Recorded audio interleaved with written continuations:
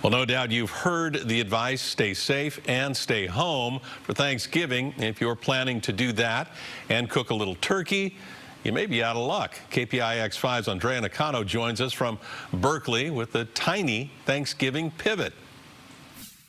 With smaller family gatherings this year, many people are reluctant to cook those big Thanksgiving feasts. Restaurants like Revival Bar and Kitchen are hoping to cash in on that by offering full-course dinners to go.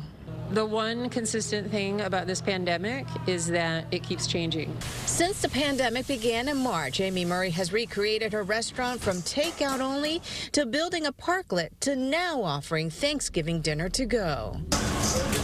The best seller this year for Revival Bar and Kitchen is the half turkeys. Not everybody wants to cook, and families are smaller, and not everyone will be coming home and traveling this year. Even at the grocery store, the large birds are in stock, but good luck finding a tiny turkey for your mini family gathering. Is it a smaller Thanksgiving party than normal? Oh, yeah.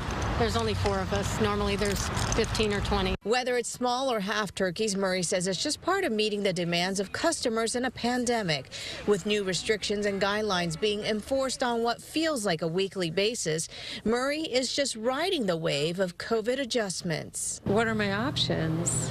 You know, I'm just pretending that I'm a hang glider. And here comes a little burst of wind, and so let's glide with it and let's figure out what we can do with it. While the gatherings and feasts may be small this Thanksgiving, some say it does put into focus what people should be thankful for this year. I feel like it's like just a wake-up call for us to get back in touch with what's really important.